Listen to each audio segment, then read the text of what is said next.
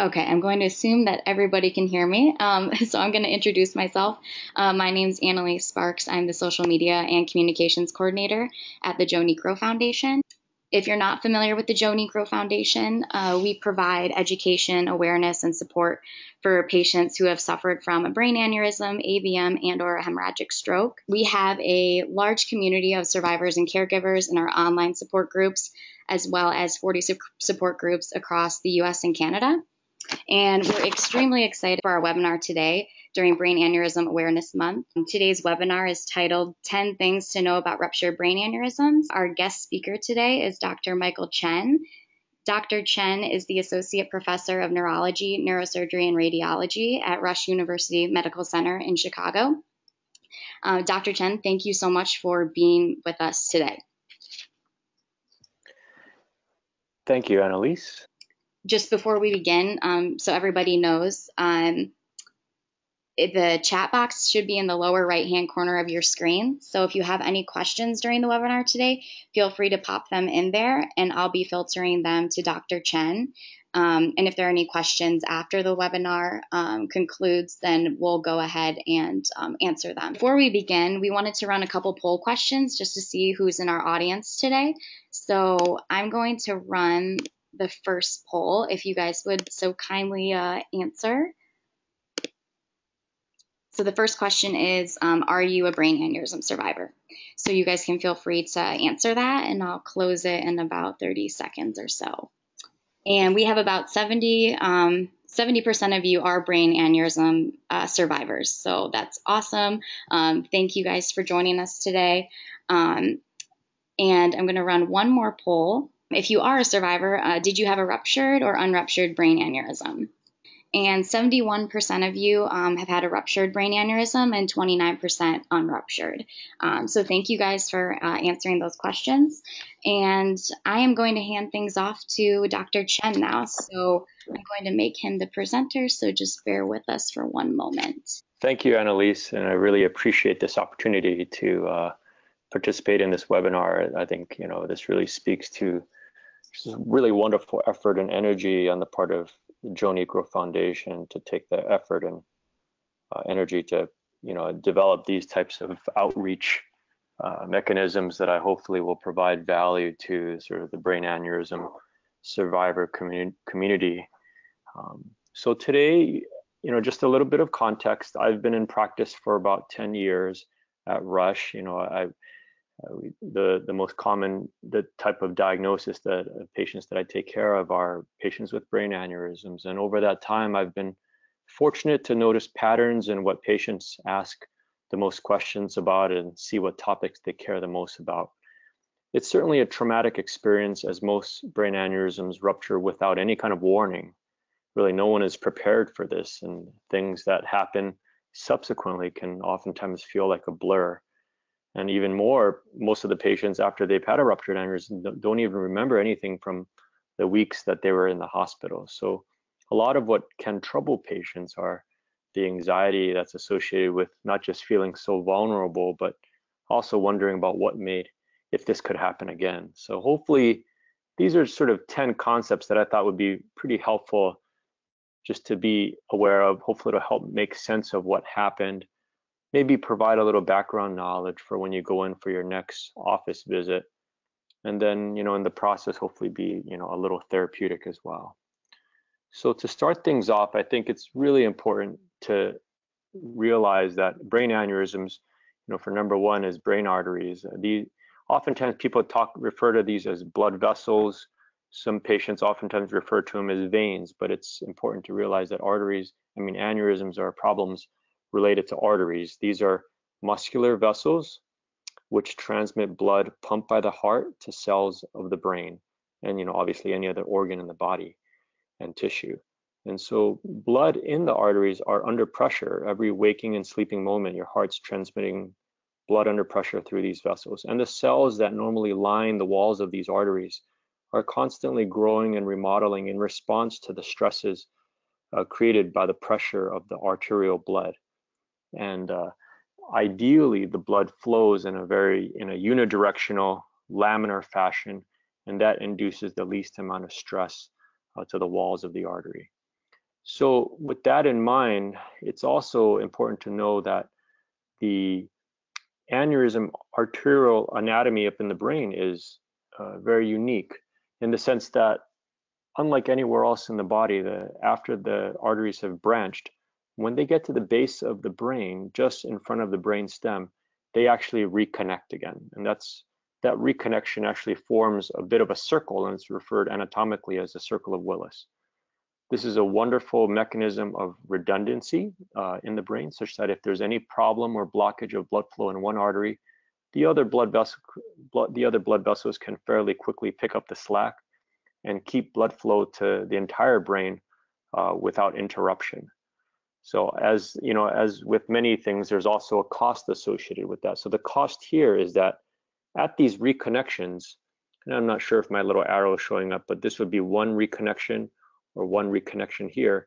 There's actually at certain regions bidirectional blood flow and excessive turbulent blood flow. And that can, over time, cause extra stress on certain segments of the wall of the artery and lead to ineffective remodeling of those cells that normally exist there. And as a result, the pressure, of the blood in the arteries wins, and you form these weakened sacs. And these weakened sacs are ultimately what form aneurysms. So because of that, aneurysms, and this is an illustration from a very well-written article by Brisman in the New England Journal some years back, showing that aneurysms occur in very predictable locations, which follows those sort of rules. Aneurysms typically occur either at branching points or at the outer curve of blood vessels, and oftentimes at these regions where you have this bidirectional or excessive turbulent blood flow. The two most common locations are referred to as the anterior communicating artery region aneurysms, as well as the posterior communicating artery regions. Both of those regions combine for over 50% of all where aneurysms are located.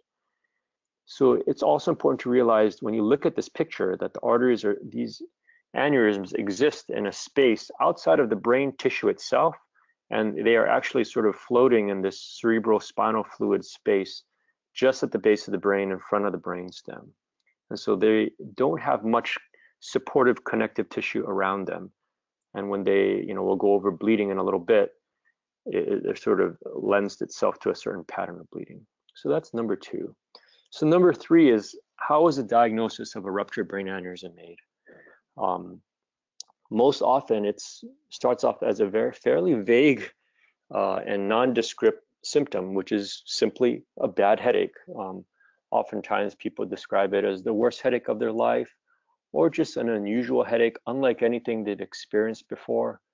And as you can imagine, headaches, much like abdominal pain, can have, it could be caused by something very benign or something very serious. And it's very hard oftentimes to tell just based on, subjective feelings or descriptions, how bad if there's something serious going on. So oftentimes what we really rely on to determine whether we should get a scan is this headache of an unusual severity or nature, or if this just persists and it's unlike anything that's been experienced before.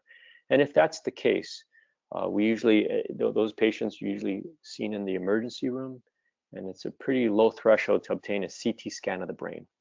And these two images are representation of a normal CT scan of the brain, somebody without a rupture or bleeding in the brain. You can see the very dark, very bright white rim around it. That's just the skull. And inside of it is the brain. The one on the left is a little bit as a cut from below. At the top of the scan is the front of the head. At the bottom is the back of the head. On this side is the left side ear. This side is the right ear. And you can see that, and then the cut above it is just another slice of the brain above it. So you can see that the brain is fairly full. It takes up most of the space in the brain, but there's a space around it that's dark that represents the cerebrospinal fluid that is bathing the brain. So when an aneurysm ruptures, as you can see the aneurysm sitting in the subarachnoid space, blood then leaks, as you can see here, into these spaces that surround the brain. And so this would be a CT scan on the right. And you can see this dark area here in the middle is really where that circle of Willis is sort of situated. And if an aneurysm is occurring there, sorry about that, for example, a posterior communicating artery aneurysm could lead to a pattern of bleeding that we see on the right here. So you can see that what was previously dark spaces is now filled with this brighter material, which on a CT scan looks bright, which represents blood. And you can see how the blood has sort of found its way around these spaces that normally surround the brain. And that's how the diagnosis is made of a subarachnoid hemorrhage. And usually by the pattern of the hemorrhage, you can assume, you can guess if it's related to either trauma or related to an aneurysm. Sometimes the CT scan does not show blood, and there's still a high suspicion based on the symptoms that you have that there may be something ominous like bleeding in the brain, that a lumbar puncture is done. So instead of looking at the cerebrospinal fluid spaces on the CT scan, you actually sample that cerebrospinal fluid. And obviously the least invasive way to do that would be to go in the lower back, well below where the spinal cord ends, with a needle. Obviously it's as one might imagine, not the easiest procedure to tolerate, but if done in expert hands, there's a little bit of a mosquito bite once you get the numbing medication. Then after that should primarily be some pressure, and some of this cerebrospinal fluid is then sent off to the lab to evaluate for any evidence of blood. And that would be very, very critical in determining how we want to proceed with taking care of this patient, if there's evidence of blood or not. So that's number 3, diagnosis. Now we move to number 4, is what do we do when we do make the diagnosis of a brain aneurysm rupture? There's several different goals that need to be addressed, actually all fairly simultaneously. And that's why this care is provided in a neuro-intensive care unit or a critical care unit, because so many things need to be done. Not just do they need to be done, but done in a fairly standardized fashion, because there's so many potential outcomes that can occur. So one of the main priorities is to reduce the risk of rebleeding. It's important to realize that oftentimes people think that after an aneurysm bleeds, it's like an open faucet and it's just continuing to bleed. Usually what happens is that bleeding occurs in an episodic fashion. Once you have an initial bleed, the body finds a way to form a temporary clot around that sort of breach in the artery. Much like if you were to get a cut on your skin, your body's coagulation system is fairly efficient in finding a way to seal off that breach. But as you might imagine, this is an artery that we're talking about, so that temporary clot may not be so durable. So we do need to fairly quickly find a way to more durably seal off that cause of the bleeding, such that you don't have any more bleeding again, because any episodes of rebleeding is associated with really very serious consequences. The medical team also wants to make sure that you don't have a propensity to bleed. Some people are on blood thinners, whether it's warfarin or Plavix or aspirin or other medications, or they just have a protein factor abnormality that may make them more susceptible to bleeding, and those are things that we need to manage very early. Now, blood pressure management and pain control are things that we need to be very cognizant of about. These patients who've had a ruptured aneurysm need to be in a quiet, calm room immediately after they've been diagnosed.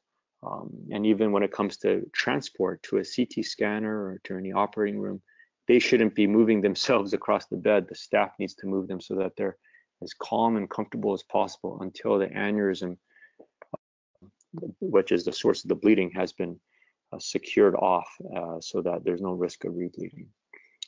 I think pain control is very important, and we also need to make sure you manage any elevations in the pressure within the brain. It's important to remember that the skull is a fixed volume once you've reached adulthood, and any increase in blood from the bleeding from the aneurysm can fairly quickly increase the pressure, because you have no room, the skull can't accommodate that increased volume. And so that increased pressure can cause injury or problems to the brain itself, and that needs to be managed. And we'll talk about that, as well as the hydrocephalus, which is a term indicating that the spinal fluid that normally exists in the skull no longer has a an adequate method of drainage, and then the fluid then simply builds up in the brain and also adds to increased pressure within the brain. So those are a lot of the management strategies that occur immediately after the diagnosis of a ruptured brain aneurysm. Now, when we talk about number 5 here is aneurysm treatment, which is the first objective here is to reduce the risk of rebleeding. The more traditional approach that's been around for decades it's referred to as clipping. It does involve a craniotomy where a part of the skull is removed, and then access to the aneurysm is then carefully made, and usually under the microscope, the aneurysm is visualized, and several steps are made to allow the surgeon to get access to the neck of the aneurysm. And as you can see from that clip on the bottom left, again, both of these illustrations are from Brisman's article in the New England Journal, that the clip is then able to essentially strangle the neck of the aneurysm so that you have this pouch here on the left, which had up until then been accommodating blood under pressure and swirling around. But once you're able to sort of cinch together the neck and bring together the walls of the normal artery together, you form a fairly strong seal there. And this is not removed, it's simply most of the time just left there. It's now no longer under pressure, sort of like a deflated balloon. And this clip stays there as a permanent implant. And that solves the issue of any risk of rebleeding. Now, since the mid-90s, the FDA did approve endovascular treatments of aneurysms using a catheter-based approach, and it's minimally invasive. Much like a cardiac cath, if you feel around in the crease in your groin, you can feel a pulsing there. That's your femoral artery. Usually there's a small incision about 1 centimeter long in the crease in the groin where you gain access into the femoral artery, and under X-ray guidance, advance a catheter gently up to the arteries in the neck. And then from there, we are able to advance a small catheter into the dome of the aneurysm. And this is just a representative schematic showing this approach. And you can see that soft platinum coils are then gently advanced into the dome of the aneurysm. And then it also then serves the same goal of serving as protecting this weakened wall of the aneurysm sac from any further contact with pulsatile arterial blood flow. This is what a angio machine looks like. There's 2 planes when we look at a side and from up and down, and these are the large monitors that we have available to see these aneurysms, which oftentimes are about 5 to 7 millimeters in diameter in very high resolution, so that we can do what we need to do as precisely and accurately as possible. So this would be a video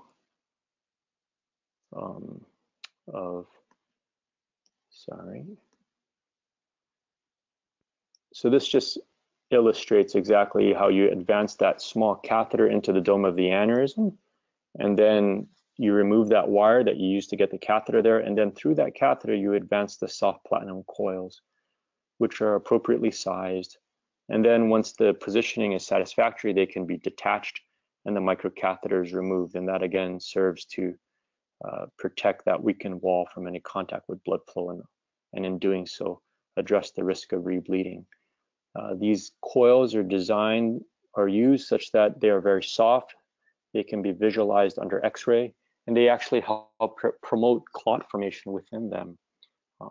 So it's really a wonderful tool, and that allows us to solve the problem in a less invasive way using spaces that already exist, not having to create a space to get to the problem. And in fact, now, at least at Rush and probably around the country, about 80% of aneurysms are treated with coil embolization. And here are some additional pictures which illustrate the concept. And to the right is a real life picture of what these coils look like. They're very small there. This is what an aneurysm looks like under angiography. This is a basilar terminus aneurysm, and you can see the filling of the aneurysm before treatment. You can see this one as a ruptured aneurysm. It's very irregular shape, very large, and occurring at a branching point. And you can see after the coils are placed, we've been able to really not allow any contrast to have any contact with the wall of the aneurysm, all the while maintaining blood flow in these branches that are adjacent to it, which obviously is very critical. So number 6, we're past the halfway point here, is hydrocephalus. And this is what we mentioned a little bit earlier, is that the body manufactures about a soda can of spinal fluid every day. And when there's bleeding into the spinal fluid space, when the blood gets broken down and digested, it can interfere with normal drainage of the cerebrospinal fluid. All the while, the spinal fluid keeps getting manufactured, and then you get this sort of dilation of these spaces. If you pay attention to this sort of, these larger black spaces here, and especially up here, and compared to a normal CT scan, what those spaces look like under normal circumstances, you can see how that can also contribute to just overall increased pressure within the skull. And so this is oftentimes treated with a drain that's placed usually on the dominant side, on the right side. And that helps provide an alternative path for spinal fluid to be drained, outside of the body to help relieve the pressure within the skull. Sometimes some patients still, after about 2 weeks, still have difficulty in draining the spinal fluid normally and have to have what's referred to as a shunt that's tunneled underneath the skin and drained into the abdominal cavity. And that's something that's usually stays there. And a lot of patients actually do quite well with this for many years. So that's hydrocephalus. That's also one of the many things that I mentioned earlier that's being monitored for and treated in the neurointensive care unit. Number 7 is cerebral vasospasm. This occurs, this is an important potential complication that can occur after an aneurysm rupture that we need to watch out for and be very vigilant about.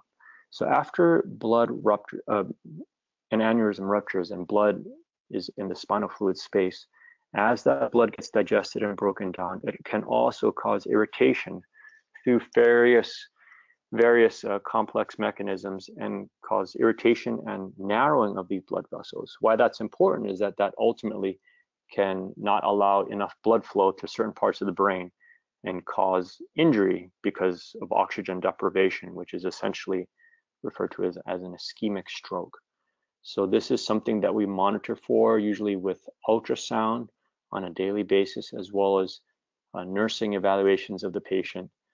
And if it does occur, usually medications are given prophylactically, but if severe enough, this may warrant repeat catheter angiography and sometimes either administration of medications infused directly into the artery through catheters to help try and relax these blood vessels, or in some situations using a soft balloon to gently dilate these narrowed arteries to try to improve and augment the blood flow to that part of the brain which wasn't getting enough. And so this is an example of somebody with cerebral vasospasm before and after the angioplasty using the balloon. So that's something we really are very careful about watching for and needing to treat, maybe in about 20% of all patients that get admitted. Number 8 is to be familiar and aware of what a neurocritical care does. I think it's not just your standard critical care unit that all medical patients can go to. This is someplace that's very highly trained, and it really comes down to the staff, primarily the nurses and the physicians who sort of know the drill. They know what to look for. They know what sensitive signs that may occur that may prompt evaluation with other tests. And there are also a lot of machines which aren't necessarily shown here that can measure electrical wave activity, administer so many different types of diagnostic studies, as well as even therapeutic tools that can be done. And it's so important to be at a place that sees a high volume of patients with a similar condition, such that, for example, the nursing staff who evaluate you every hour can really be astute enough to pick up on any subtle changes that can occur, which may indicate an ongoing problem that you can catch early if possible. It's a bit of an intimidating place. There's so many alarms and numbers and activity going on. Patients actually don't get much sleep or rest when they're in the critical care unit, but hopefully as each day passes, they're a little bit closer to being more stable and hopefully being able to leave the intensive care unit. But hopefully, because a lot of the issues that I kind of mentioned earlier have no longer become relevant. Number 9 is really recovery. Depending on where that blood is and depending on the extent of the injury, there may be physical impairments and maybe problems with vision, speech, swallowing, strength and sensation in the arms and legs. But sometimes even there are certain patients who make a fairly good recovery on the surface without any physical impairments, but have persisting cognitive impairments. And these can be frustrating in the sense that they are not immediately visible by people around them, but they still notice them. Oftentimes it's related to memory problems and difficulty with attention. Some of this may just be related to the fact that they were without sleep for almost 2 weeks in the intensive care unit. There are also the emotional impairments that I mentioned earlier regarding the uncertainty about what may happen and what to expect, especially because there's not much of a memory for what occurred. But hopefully a lot of these issues can be sorted out with your physician visits. You know, the appropriate referrals can be made to experts that may be able to understand and help you along with the rehabilitation. And that's also, I really want to highlight the value, the tremendous value of support groups, such as the very robust network that the Joe Niekro Foundation has. I think the nature of this type of problem can even make describing or elaborating on the problems one might have difficult. And sometimes it's nice to, and it's so helpful to see other folks who may be experiencing the same thing you are experiencing in terms of just helping with that sense of perhaps some loneliness or isolation in terms of feeling that nobody can understand what you're going through. And they may be a rich resource for referrals, whether locally or nationally, to help with the specific problems one might have. So that's an important part of the recovery process. It's oftentimes not so easy, even among those patients with smaller amount of bleeding, but there's still a good number of patients that actually make a surprisingly good recovery. So it's something that can be complex, but there are a lot of resources around. And lastly is sort of the future, is what to expect after you've survived ruptured brain aneurysm. Oftentimes the issues hopefully become easier and simpler with time, but what we talk about a lot in the office is sort of the issue of surveillance imaging, what modality, whether it's a catheter angiogram, MRA, or CT angiogram, how often it can be done, and the duration. And hopefully, if things look very reassuring, over time, the frequency of the surveillance imaging can be increasingly spaced apart. There's also issues of screening family members, particularly if you have 2 first-degree relatives with brain aneurysms, and what's the best strategy to do that without getting unnecessary testing and potentially unnecessary information, but still being cognizant of any potentially increased risk that allows you to potentially catch something earlier. Lastly, next is prevention strategies. Oftentimes we talk about the importance of blood pressure control and vigilance in making sure you do regularly check your own blood pressure, as that's not something, if it's elevated, that you can sense oftentimes, and the importance of smoking cessation, as well as there may be opportunities depending on the center you've been treating at to potentially contribute to research. We've been involved in a couple studies involving the role of potentially low-dose estrogen in perimenopausal women with brain aneurysm, as well as online memory enhancement tools to facilitate with memory improvement after a ruptured aneurysm. And there may be other opportunities to help, especially if you've happened to have had a very good outcome. Maybe there's something that can be done to help future generations if they were to encounter the same problem. So that's really all I had in terms of the 10 things I thought would be helpful to be aware of after a ruptured brain aneurysm, I'm really looking forward to any types of questions that people might have, whether it's related to this or something else, and maybe be able to have a discussion about that. Yes. Can you hear me, Dr. Chen? Yes. Thank you so much for that presentation. That was awesome. It was super informative. And we've actually had a decent amount of questions come in. So I'm going to go ahead and just start off with the first one. So Vanessa asked, she asked about AVMs, but I think it can be applied to brain aneurysms. Are pregnant women at greater risk of having a ruptured aneurysm or AVM? And if so, has there been any research done on this? And if so, what has the research found?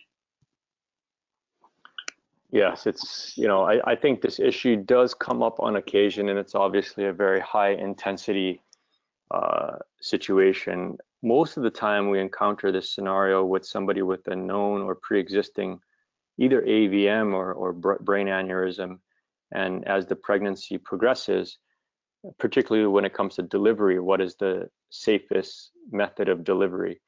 And nobody really knows. There's never going to be a randomized study comparing normal vaginal delivery and cesarean section in patients with brain AVMs or brain aneurysms, obviously for many reasons, not limited to the fact that there's many different types of brain aneurysms and AVMs with varying levels of risk. But I would say that if I think it really, I think an understanding of the type of the AVM or the aneurysm that you're talking about, if it's a 3 millimeter blister aneurysm, a bleb-like aneurysm located, at the base of the skull versus a 10 millimeter aneurysm at the anterior communicating artery, those obviously have different risks, and you may want to consider treatment of them before delivery. But oftentimes cesarean section would allow you to deliver the baby with the minimal amount of fluctuation in blood pressure that may occur during normal labor and the pushing associated with it. So I don't think pregnancy in and of itself contributes to aneurysm or AVM formation, but it is interesting that aneurysms do occur much more commonly in women than men. It's about 3 times more common. And the average age of rupture is 52, which is actually more of the menopausal age range rather than the sort of childbearing age.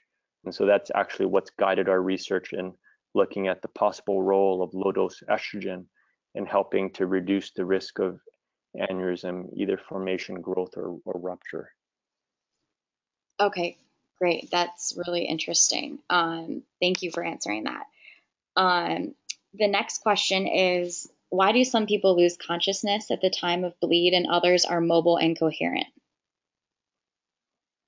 I think this has to do with the extent of the bleeding and the speed at which the body is able to stop that bleeding, as well as how big of a tear that occurs in the aneurysm and how much blood comes out all at once. So that's just, it basically has to do with the sudden increase in the pressure in the brain. Some patients, there's several different scales that are used by physicians, either the Hunt or Hess scale that uses as a description of the amount of blood that's in the brain, and that oftentimes it was what determines whether somebody passes out when an aneurysm ruptures, or if they just develop a bad headache and are still able to walk around and talk and things. And it's really it really has to do with the amount of bleeding, which is not anything anybody really has any control over. Mm-hmm. Right. Okay, great. Thank you. So the next question from Lisa is, what is the risk of rebleed for a coiled aneurysm that has compacted and is 2 to 3 millimeters in size? Oh boy, that's a fairly specific question, but this situation does. Yeah, this situation does come up quite often. Coiling, over time, in its early history, there was a very high concern about any type of recanalization, even in the range of 2 to 3 millimeters, and what risk that recanalization may pose on future rehemorrhage. But then it became increasingly clear as more and more patients were treated and they were followed over more and more years that some amount of recanalization is actually not associated with any type, it hasn't been reported with any rebleeding. It not necessarily how much of a neck remnant that you see secondary to coil compaction that's the concern. The concern has more to do with whether the coils are compacted sort of to one side, and you have a portion of that dome of the aneurysm wall now being exposed to blood flow. Sometimes you can have an aneurysm that's fairly large, and the neck of the aneurysm, there is some compaction and you see a little bit of neck filling. But if the entire dome, from what you can see, is covered very well with coil, that wouldn't make me as concerned as, say, a smaller aneurysm with a similar amount of neck recanalization. But if it's really to one side and the dome is exposed, that would be a reason to consider retreatment of that aneurysm. But interestingly enough, now that we have newer devices, in addition to just placing coils alone, but we also have what are called flow diverters. These provide much more of a cleaner, elegant solution to providing exact and precise neck coverage at the aneurysm neck to really make this issue of coil compaction less of an issue now than it was before. Okay, thank you. Thank you for answering that. Sorry, we just have a lot of questions. I'm trying to filter through them. So someone asked, how often does a clot form at the site after coiling is done? It is a clot formation is one of the complications that we are concerned about as you're coiling an aneurysm. This is a surprisingly technical question, but I'll be happy to address it. It's probably relevant to somebody. But nevertheless, it's something that there are varying strategies that one can use when doing the procedure to prevent it. Oftentimes it has to do with just the characteristics of the patient that can contribute to the formation. Somebody who has plaque buildup, like you oftentimes see in the arteries in the heart, and if they happen to have some in the brain, that can increase the risk for clot formation up in the brain. But fortunately, as frightening as it may sound, oftentimes if detected early, when a clot forms in its early stages, it's fairly amenable to having it dissolve with the right types of medications if you give it early. The longer the clot has time to organize, it becomes a little bit more difficult to dissolve it. But anybody who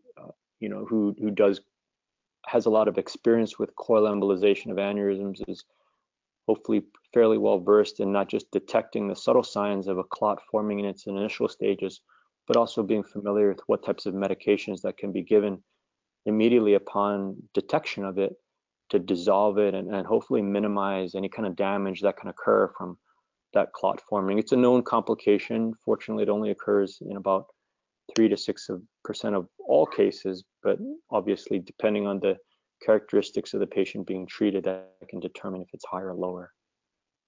Okay, interesting. I received an interesting question. Forgive me for pronouncing this, but is anosmia permanent?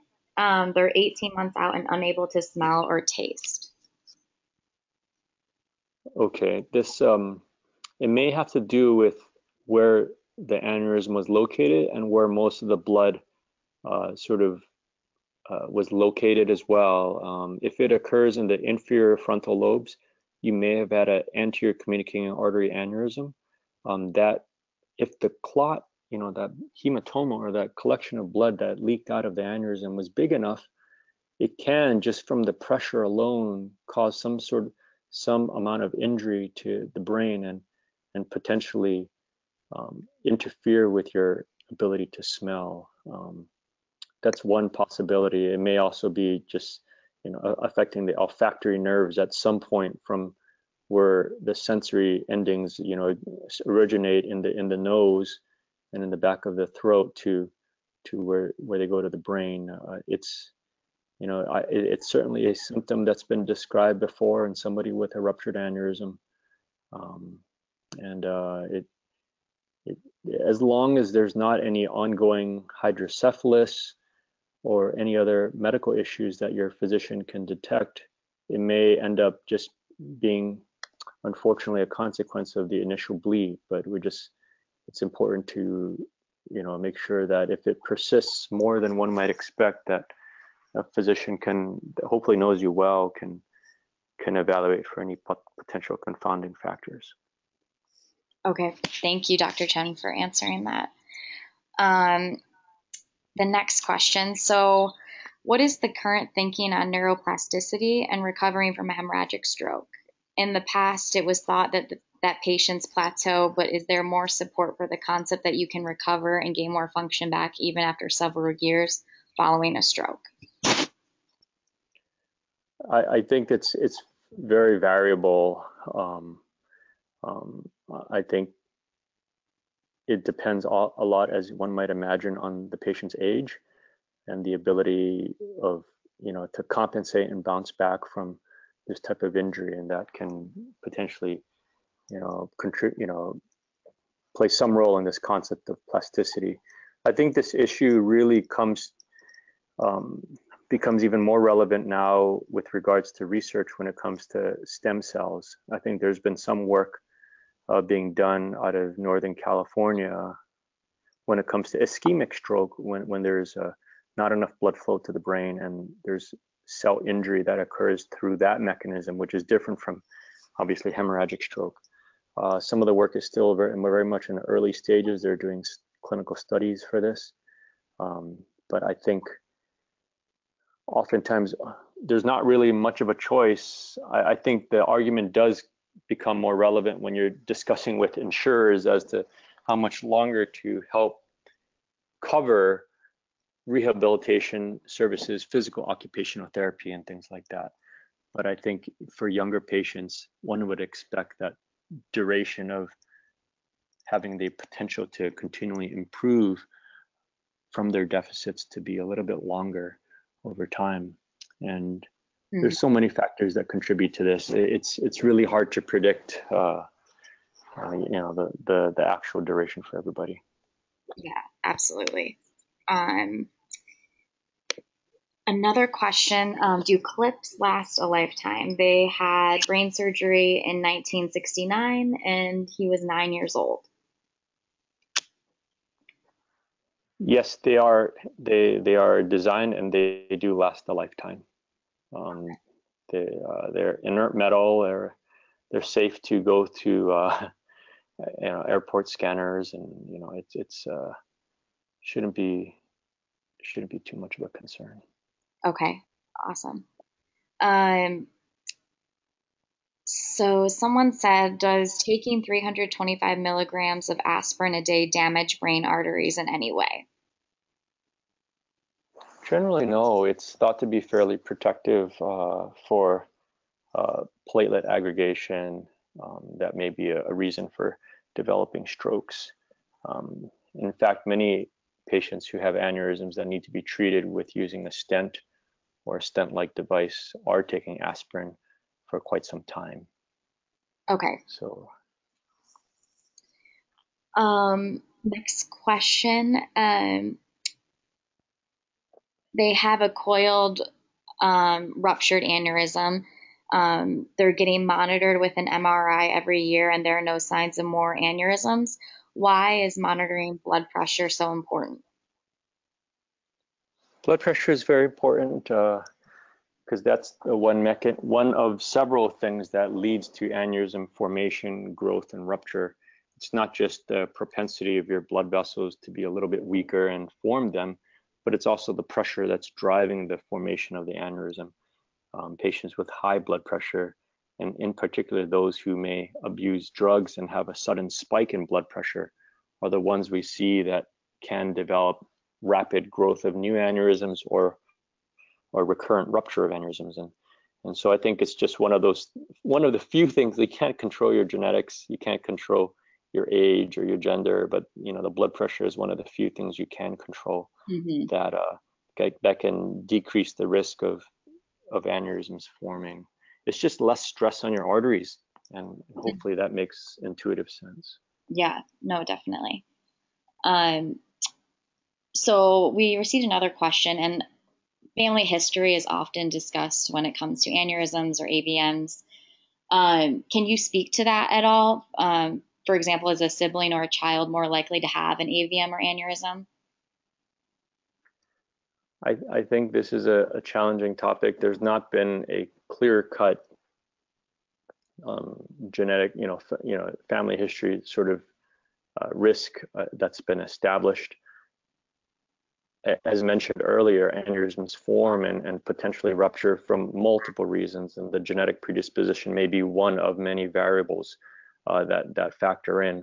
Mm-hmm.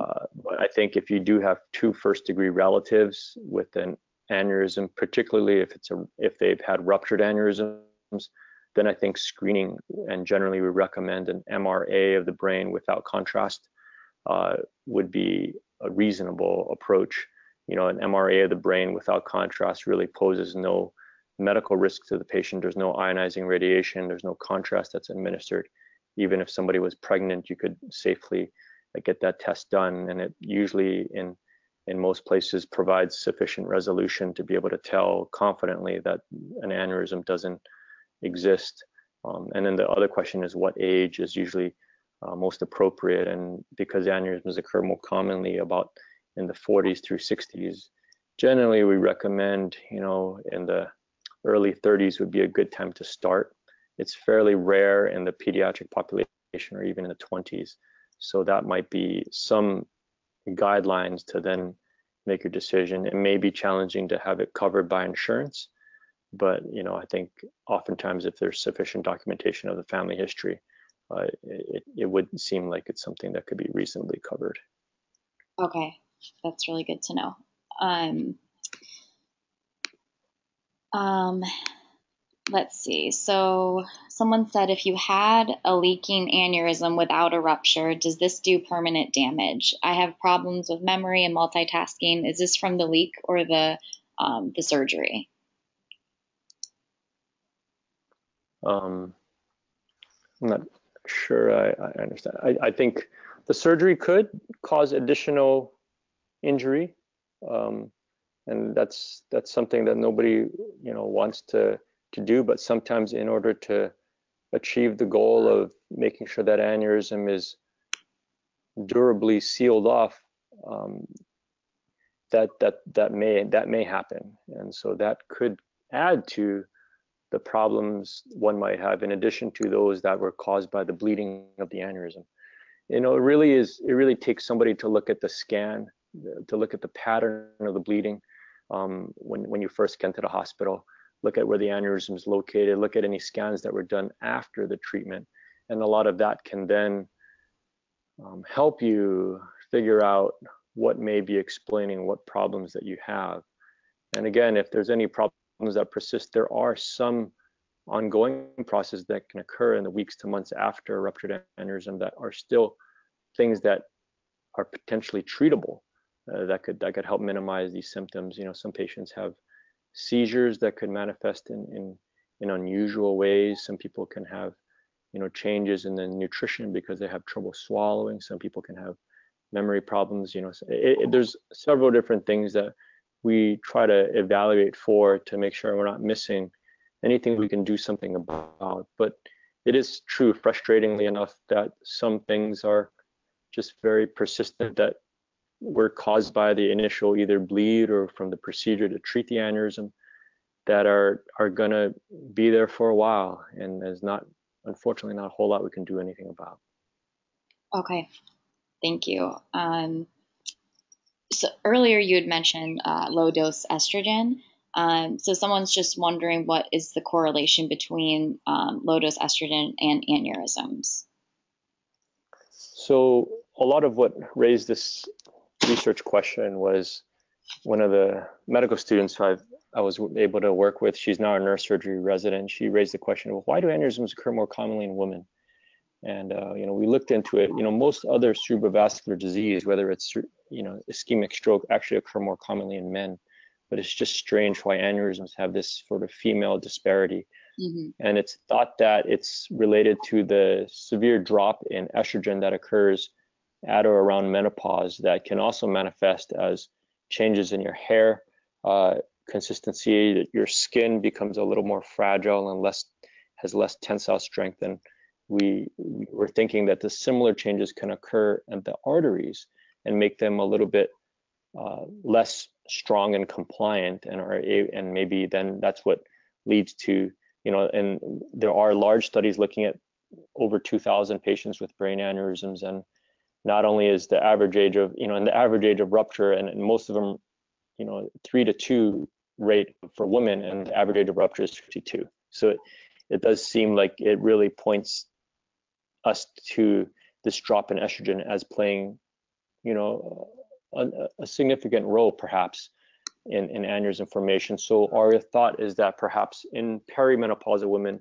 obviously this may not apply in women who are years past menopause, but those who are experiencing that transition in terms of the drop in estrogen, if administration, if deemed safe by reproductive endocrinologists of low dose estrogen, may help mitigate this sudden drop and may not lead to the changes in the arteries that would put somebody who's at risk for aneurysms to progressing. Again, this is all research. This is not clinical recommendation. This is something that we're actively studying. So this is just a thought process I'm sharing with you, but it's hopefully it's something that we can provide some evidence in favor of, because ultimately it may yield a potentially non-surgical treatment option for brain aneurysms in the future. And that's kind of what we've been working on. That's really interesting. We've had a couple of comments just from people who are saying that they were interested in that research that's being done. Another question. So what do you know about the new, I'm not sure if they meant mesh pipe used. They have one. I'm not sure if you know what exactly that is, Dr. Chen. Yes, I think they may be referring to the pipeline device, which is a sort of low porosity braided stent-like device, which is placed within the artery that the aneurysm comes off of. It's FDA approved in 2012. It's a fairly new device, but it's been the results from what we've seen in the US have been very promising. There's several others from other companies that will be out on the market soon that follow similar concepts in terms of its technical features, but it's really changing the way that we're able to treat aneurysms. It provides what some people refer to as more of a surgical solution, in that it really treats the neck much more definitively rather than filling up the sac with coils, which can shift over time. So it's very promising, and there's a lot more. There are even some agents that are being impregnated on the wall of these devices to even further facilitate its safe use. Okay, thank you. It looks like we just have 1 or 2 questions left, so we'll wrap up. Just one of them is, so what do you recommend when someone thinks they're having a aneurysm rupture? What do you recommend they say to the EMS? All you can really do is hopefully communicate clearly as possible what you're experiencing. Mm-hmm. And hopefully, and it is a good question, because depending on where you live and what type of medical centers are close to where you live, that can determine the type of whether the diagnosis is made quickly and accurately, and if there are any treatment options that are immediately available. Mm-hmm. I think usually you're able to, but at the same time, I think CT scans of the head are widely available, and the threshold among emergency room physicians to order them are fairly low. So anytime you say this is the worst headache of my life, or something like that, that's probably enough to get an ER physician to get a head CT. And that usually provides us with quite a bit of information in terms of sorting out, is this, a secondary cause of headaches, which is secondary to something serious, or maybe more of a primary headache syndrome that that's maybe like a migraine or a tension headache.